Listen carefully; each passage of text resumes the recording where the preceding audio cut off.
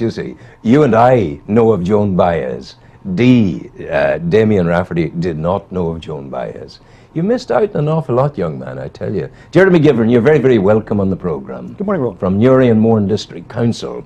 And the council has the wonderful pride in the Ross Monument in Rostrevor, the obelisk down there on the way into Rostrevor. And there's going to be a conference about it in the very near future, yeah? That's correct, Rowan.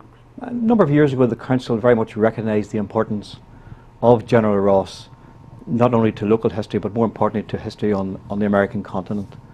And in around 2007, 2008, we refurbished the Ross Monument at Rostrevor, which has proven to be a very popular visitor destination. People are parking across the road from it and then carefully crossing and going up the steps, and then climbing the steps to the monument itself and reading the legend they're on. That's correct. And that legend we'll be exploring in much more detail at a conference in Rostrevor on the weekend of the 18th of October. We're bringing across many eminent speakers from right across the globe are coming to discuss and explore just how important General Ross was to the formation of the United States of America.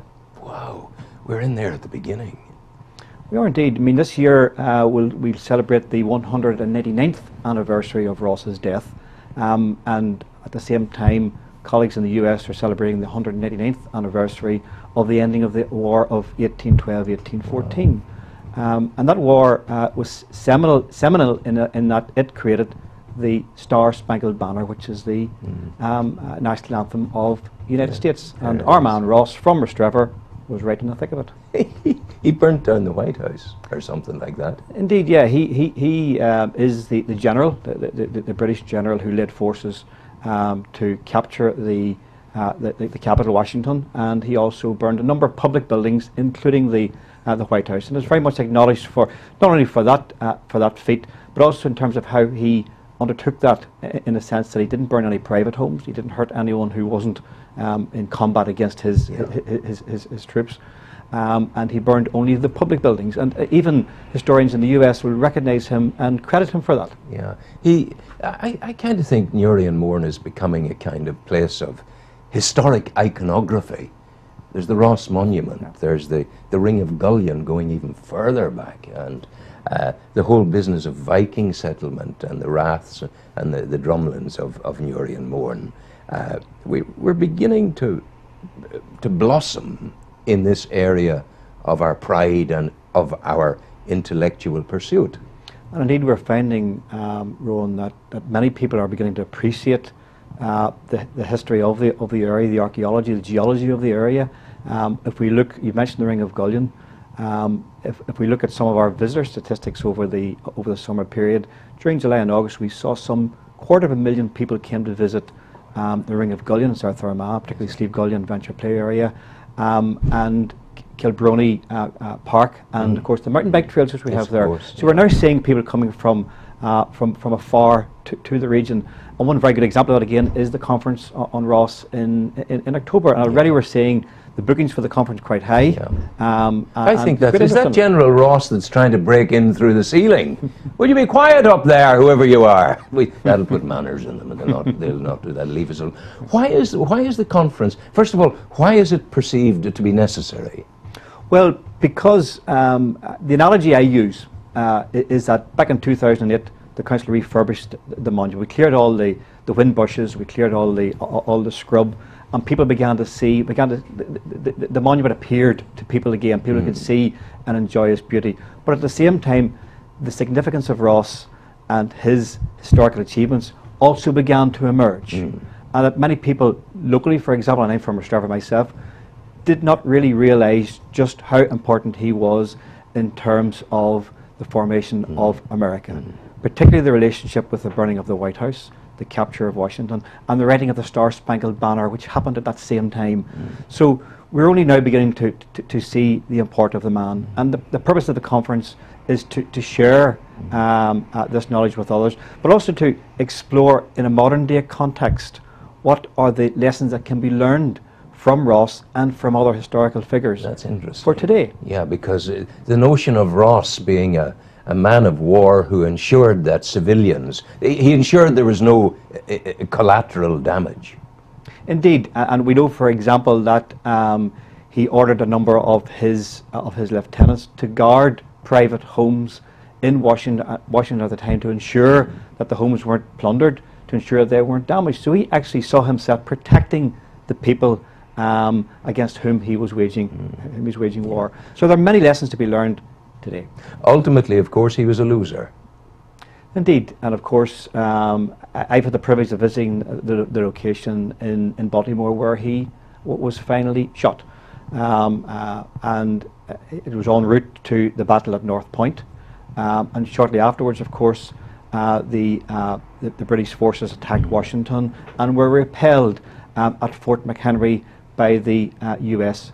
militia, and ultimately withdrew from the campaign. And that's a very significant moment in American history, and something which the Americans will celebrate next year, which will be the 200th anniversary of the battle at Fort McHenry at Baltimore.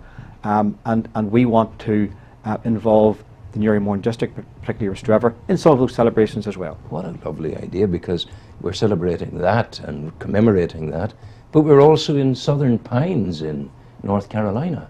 That's right, we've developed a relationship there, and in due course a number of people from the region here are going out to play golf in Southern Pines.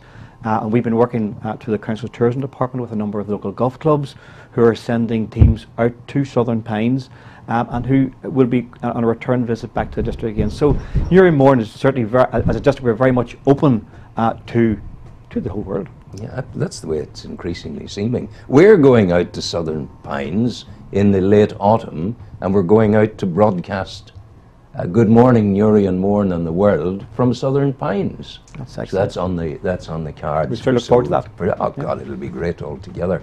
So how long will the conference last? The conference lasts for a weekend. Starts on Friday the 18th of October about 7 p.m. and runs to the early afternoon of the Sunday. And of course, the maxim applies: all work and no play makes Jack and Jill dull people. There'll be festivities and socialising in the wonderment of Rostrevor at the same time. Absolutely, there is a local committee, I call themselves the Ross Committee, who've been working with us in terms of putting the conference together. We'll be organising a number of tours of the village to look at some of the other historical sites in the village, and also tours of the Ross Monument as well. We're also involving the local schools in an art competition. We'll have an art exhibition there as well. And the local Church of Ireland are also putting on an exhibition of the Ross family history. So it's not just about listening to lectures, it's very much getting involved in the local community. And we're also hoping some of the local businesses, for example, local pubs, may be in a position to put on some musical activity or festival activity to support the conference as well. There's a thought strikes me just as you speak. He was on that settee yesterday. Gerard Doherty, the great pianist, the great composer and director of music, and Anthony Russell. Jerry and Anthony come together on occasions to celebrate in music and prose great events of history. Wouldn't they be wonderful in the middle of that? But maybe too late to get them this year, but what a lovely thing. How's your young man, they say, the successful swimmer? Yeah, Lawrence, as people will know now, he won a bronze medal in the IPC World Swimming Championships in Montreal. Broke all kinds of personal records and world records. He's now the third fastest in the world, and the second fastest in Europe in his class. So, but like everything else, you can keep General Ross. I'll go for Lawrence, I tell you. Yes. He's some boy. Well, he's back training now, and of course he's back to college, and his preparations have now begun for Rio in 2016, all being well. Wow, you must be very hugely proud of him. Well, I have to say he's taken all his swimming talent from his mother, because he certainly hasn't taken it from me. No, it's in the DNA. It's a shared DNA. That's what it is, Gerard. Thank you very much indeed for coming in. We're going to play you a bit of music now before we let you go back to the challenges of the administrative work of the council, and that's where you're heading now. Good luck and God bless you. Thank you very much. Take care. All the best to you. Good to see you.